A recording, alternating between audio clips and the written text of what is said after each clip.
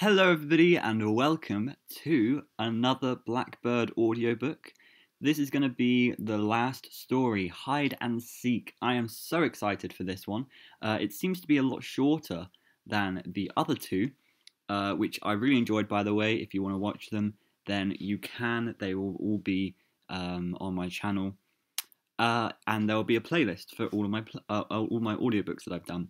I'm really excited for this one. I've heard it's got some lore significance, which is what I look for in these stories. But mostly I just sit here and enjoy them. Saying that, I already have seen something that could mean something. Everyone knows The Cliffs is coming out in a few days, actually, and I'm really excited to start reading that for you guys. But I do see the surname Billings, which was actually in the word cloud for the most words used in The Cliffs.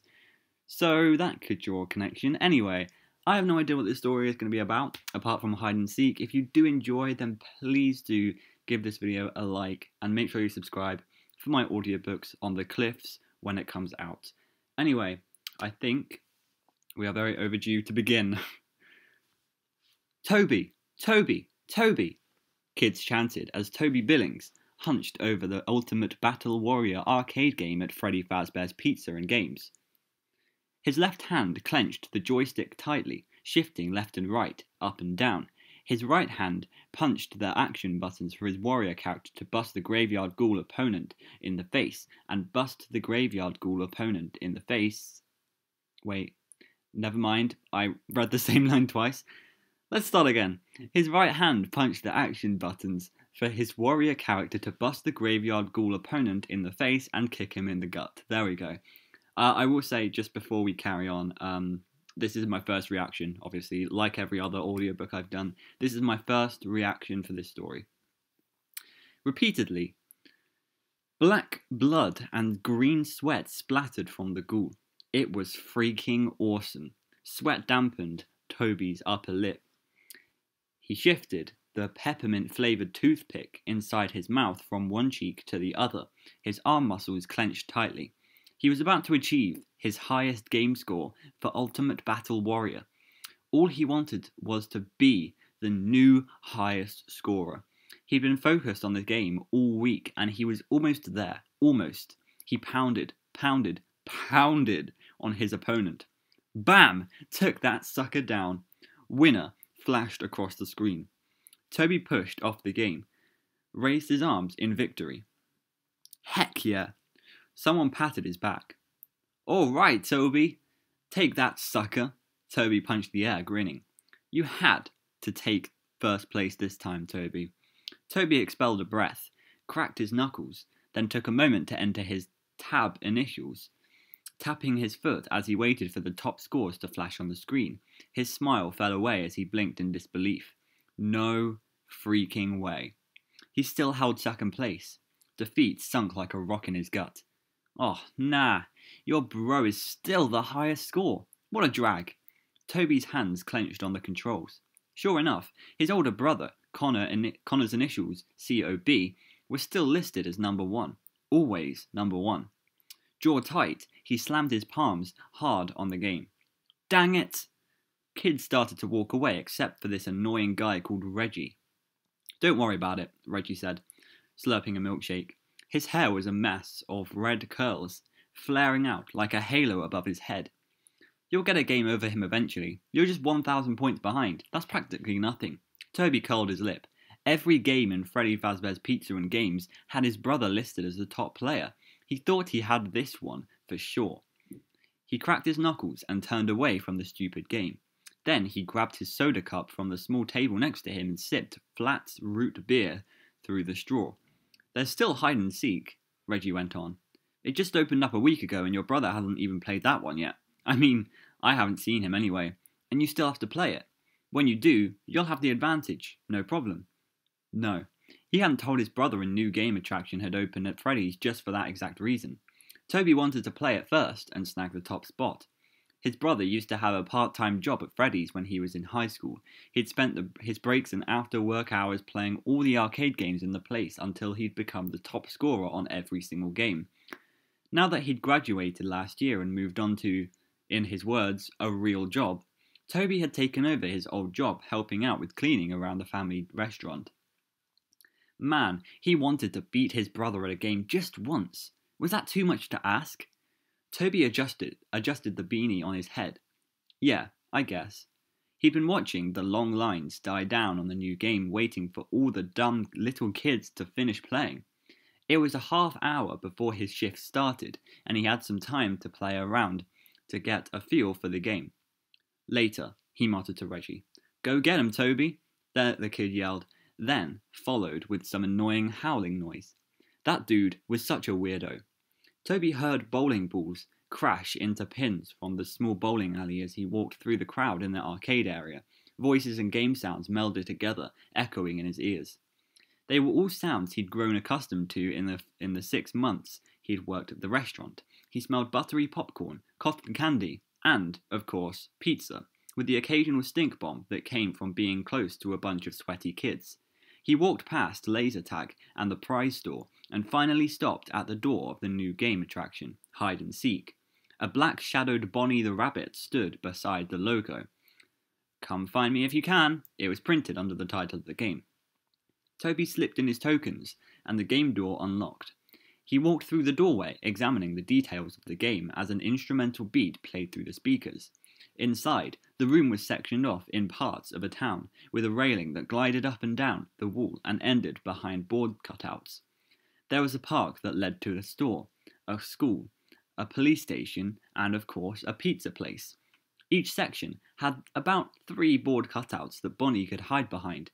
There was a thin barricade posted around the wall so kids wouldn't mess with the game. The rules flashed above on a large screen hanging from the ceiling. Interesting. This reminds me of both, well, obviously Shadow Bonnie. I hope we get some lore on Shadow Bonnie, some insight on what Shadow Bonnie really is. And also the, what's it called? The maze in Curse of Dreadbear. It reminds me of that. I've completely forgotten what it's called though. The Corn Maze. Something like that. It's the Corn Maze. That one with the cutouts and you poke your head through while Grim Foxy comes running at you. Anyway, that's just what it reminds me of. I'm just making connections here. The rules are simple. Find where Bonnie is hiding in 3 tries in under 3 minutes, or lose the game. Welcome to Hide and Seek. Enter your name to try and find Bonnie, and let's begin. A deep voice, I thought it was a high voice, deep voice bellowed out of a wall speaker. Toby cracked his knuckles. No problem, he murmured. He typed in his name as the current player.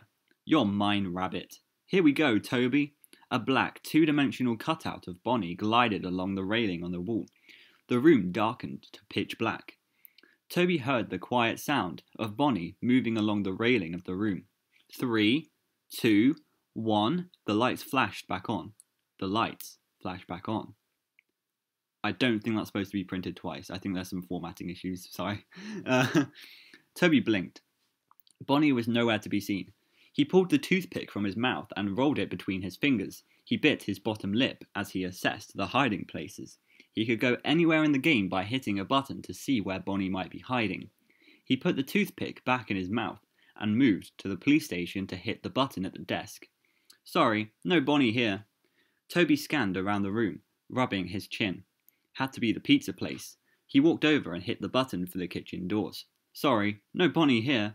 One more try. He moved to hit the button for the principal's office at the school.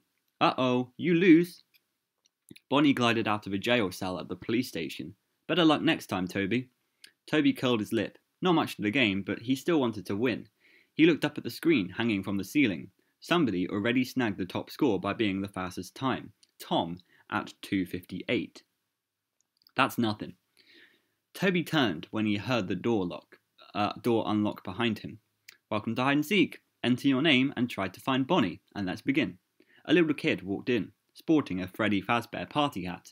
Hey, it's my turn now, he said, his bottom lip sticking out.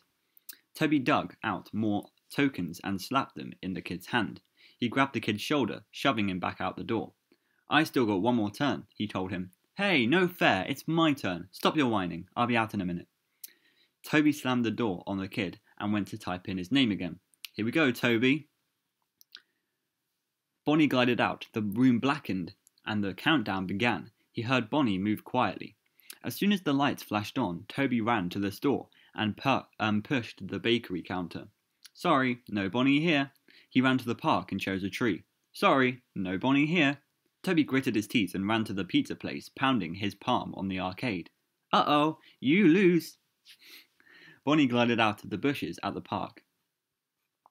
Better luck next time, Toby. Toby spit out his toothpick on the floor as annoyance burned in his gut. He fisted his hands and stormed out the exit to start his shift. Stupid game. Toby walked into his house after work. He heard the television playing and he rolled his eyes. That meant Connor was home. Great.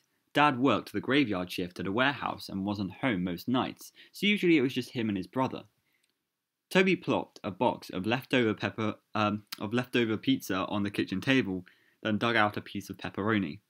He was already irritated because he'd played hide and seek a few more times before he came home and still hadn't found the rabbit.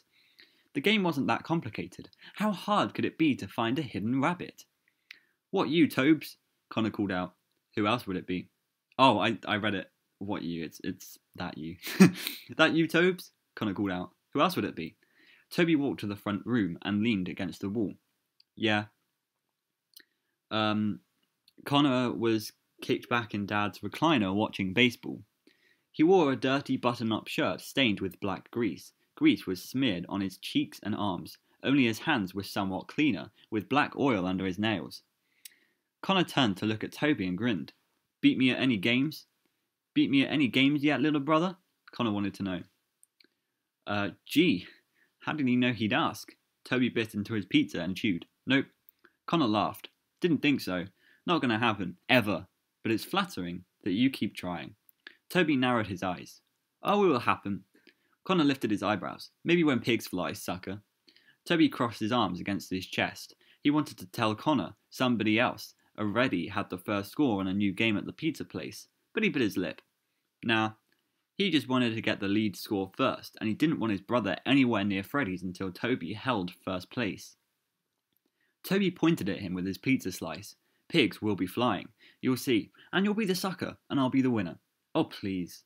Then you won't even know what to do with yourself except go cry in your room. Connor wasn't deterred. He leaned forward in the recliner. Oh, you mean like that time you beat my overall home runs during Little League? Or how about all those times you smashed me at bowling? Toby scowled. Just shut up, Connor. Oh, I know. You must mean your overall time for the mile run in PE class. You're such a real speedster, aren't you, Tobes? Toby pushed off the wall. I said, shut up. Connor's eyes widened. Oh wait, you've never beaten me in anything. And you never will because you're the pitiful loser who can't win at anything. Toby saw red. He threw his pizza at his brother. Connor smiled in glee as he dodged the slice. And Toby launched himself at Connor in the recliner. He had a moment of satisfaction when he first hit his brother's gut. Connor grunted. Oh, you're going to pay for that, Connor hissed out. Fists flew. Toby was lifted, tossed on the floor. He hit the carpet. Breath rushed out of his mouth. His brother clocked him in the chin, then maneuvered him into a strong arm around his neck. Toby's face heated. He was losing air. He trapped his brother's arm. His brother released him and shoved him to the side while Toby coughed. Shoulders heaving, Connor pointed a finger down at him. I always beat you at everything, idiot. When are you ever going to get that through your thick head? I will always win, and you will always lose like the loser you were born to be.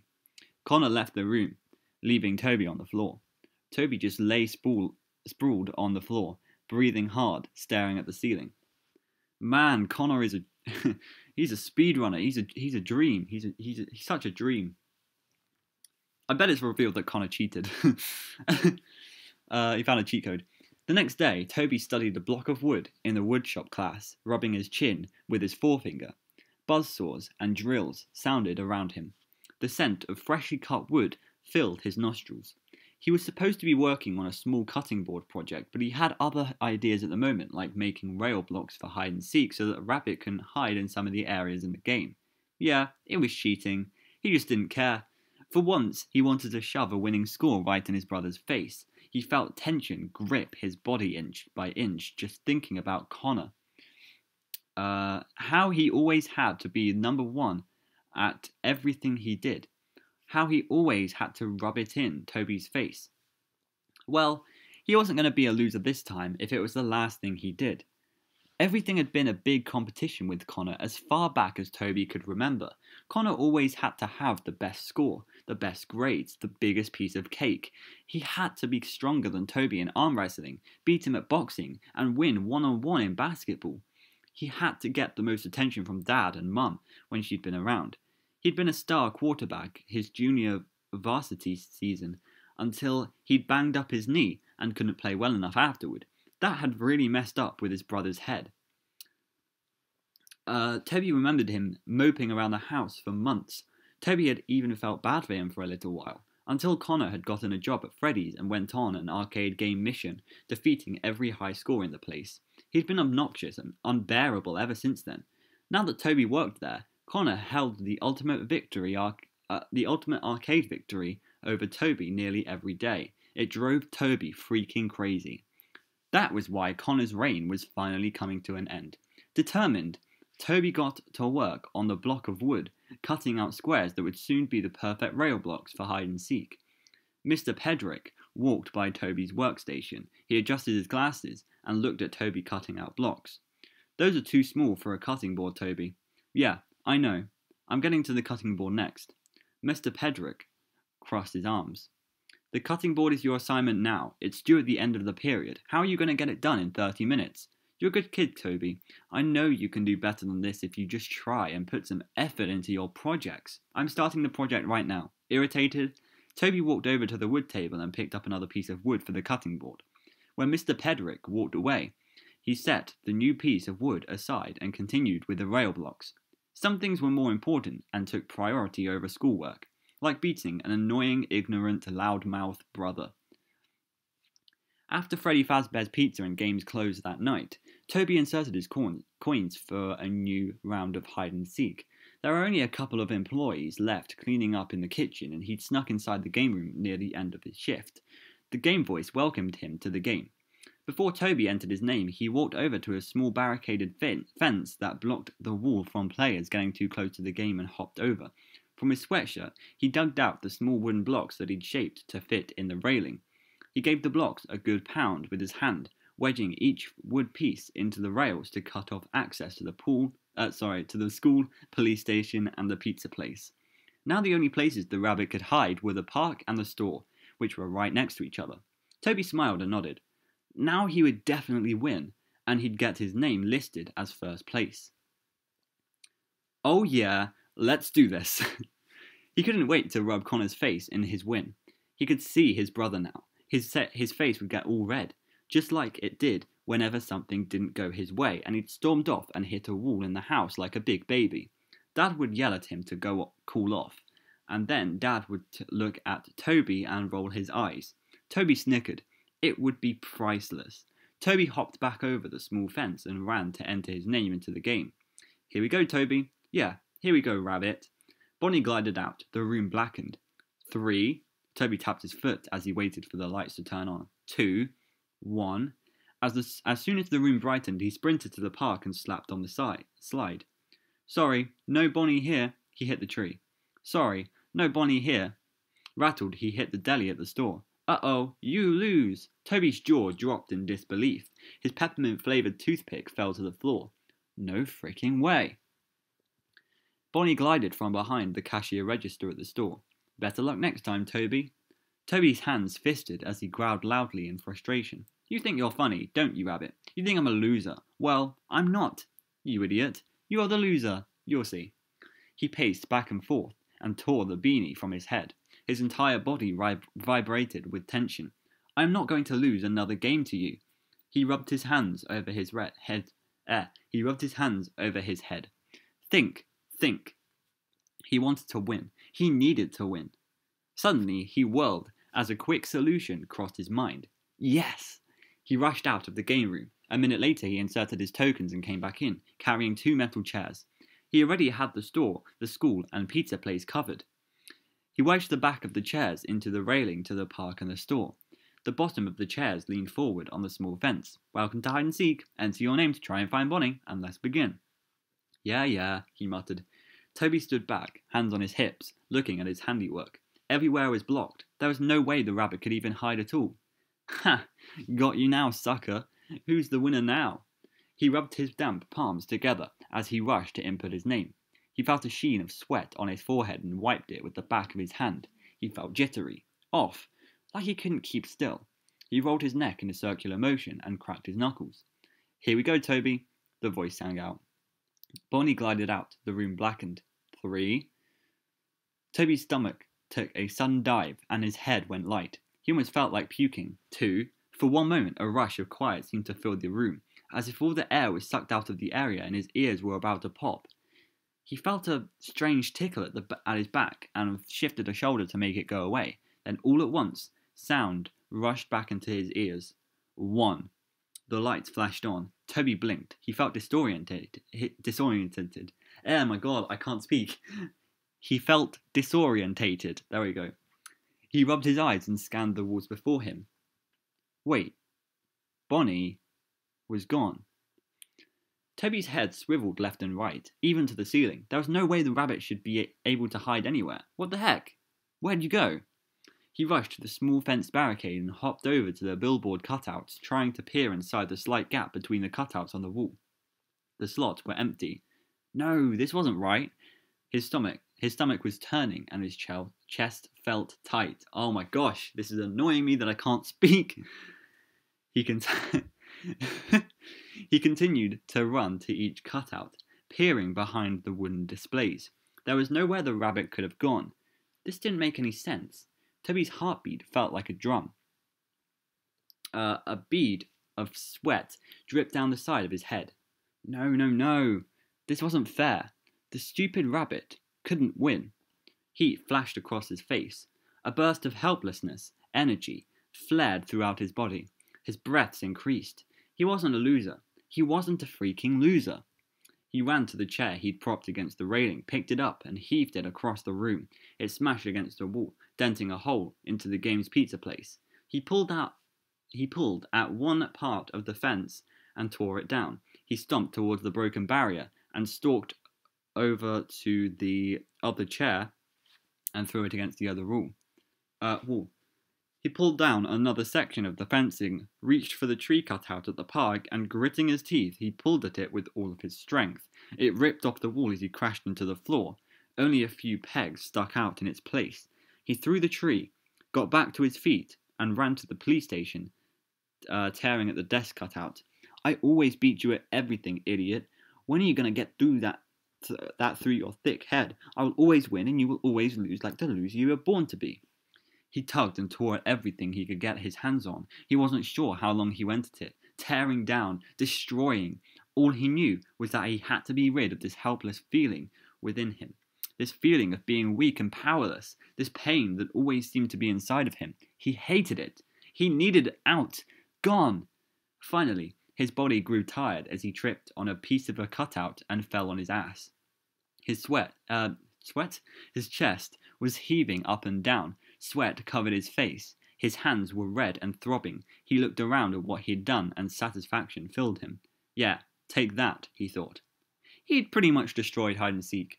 As he stared at the destruction, reality crashed down on him. He swallowed past the dryness in his throat. He scrubbed at his face with his hands, then continued to stare at the mess he'd created. He'd ruined a game that wasn't his. He was going to get in so much trouble. Frantic, he stood and grabbed the tree he'd torn from the wall. He quickly tried to reattach it to the pegs, but it was no use. It just crashed back to the floor. What did I do? He whispered. Then he did the only thing he could do.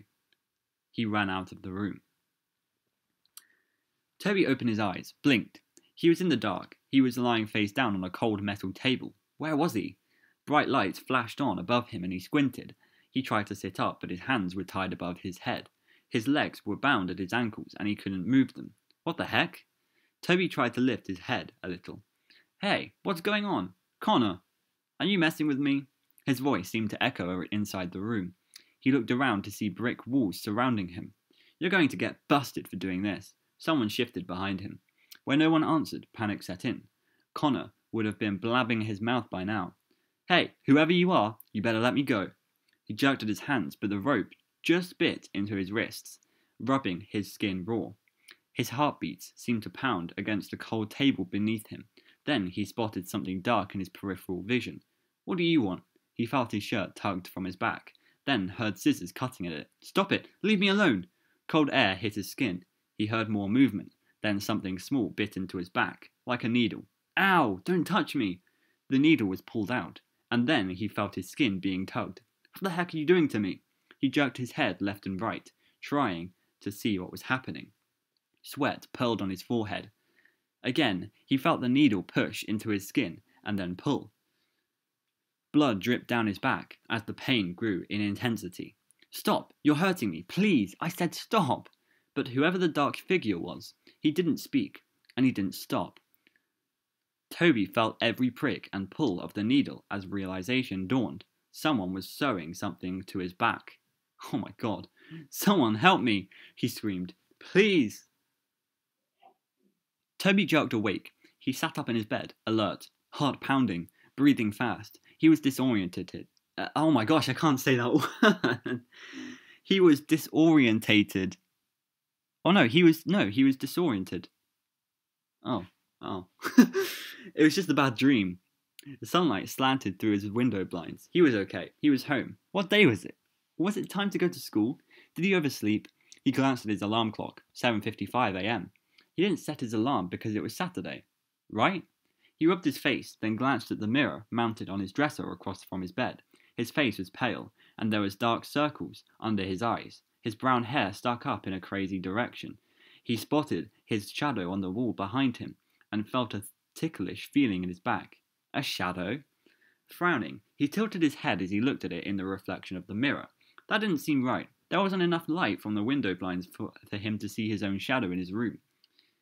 He shifted and leaned to his right. A second later, the shadow followed. Toby's eyes widened. Did his own shadow just delay in following him? It's like Peter Pan. He leaned quickly to the left, but this time, the shadow moved quickly. He shook his head. Weird. He probably wasn't fully awake yet. Toby yawned and scratched his chest, then stretched his arms over his head. The shadow followed along. Then he winced. His body was sore. Guilt from last night came crashing back. Dan, why did he have to mess up the game like that? What was Dan, his boss, going to say? Was he going to get caught? When he put his arms down, the shadow's arms were still up. Toby sucked in a breath and jumped from his bed. Looking at the wall behind his bed, he saw nothing, no shadow.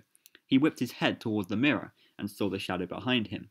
A chill radiated down his spine. He stepped closer to the large mirror on his dresser, watching as the shadow followed closely behind. The closer he got, the dark shadow followed. He peered into the mirror, and his mouth went dry. The shadow had rabbit ears. Ooh, okay.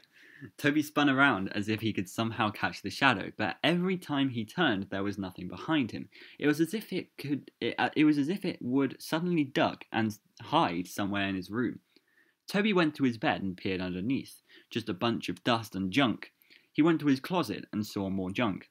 But even that didn't make sense. He glanced back in the mirror, and his shadow was still behind him. The only rabbit he could even think of was Bonnie the rabbit from the game Hide and Seek. Toby froze for a moment, trying to comprehend what was actually happening. A rabbit's shadow from a game attached to his back. He frowned. Wait, this couldn't be real. Suddenly, relief seeped through him. He slapped a hand to his forehead and barked out a laugh. I'm still dreaming. Duh. There was no way he could actually be seeing a shadow in the shape of a rabbit. This was some nightmare he was having because he was afraid he'd get caught for breaking the dumb game. Everything was fine, he'd assured himself. He yawned again and decided to go back to bed. When he would really wake up again, the only shadow he would see would be his own. He climbed back into bed and got underneath the covers. He looked once more into the mirror, seeing the shadow hovering behind him. Toby waved, and then the shadow waved with him. He lay down and closed his eyes, drifting off to sleep. Toby blinked awake. His eyes were blurry. He rubbed his eyes and yawned, stretching his sore body. Even though he'd slept in, he felt exhausted. He sat up in bed, glancing into the dresser mirror. The shadow was still there. Fear punched his chest, and he pushed back against the wall, kicking the covers off of him. He sprang out of bed, hunched down, staring at the mirror. The shadow lurked just at his back. Toby reached behind him as if he could feel the shadow, but he only grabbed air. He swallowed hard as he stood straight, and the shadow did the same. He turned to his side to see if he could see the shadow closely, but for some reason the shadow stayed just behind him. "Who are you?" he asked the shadow. "What do you want?"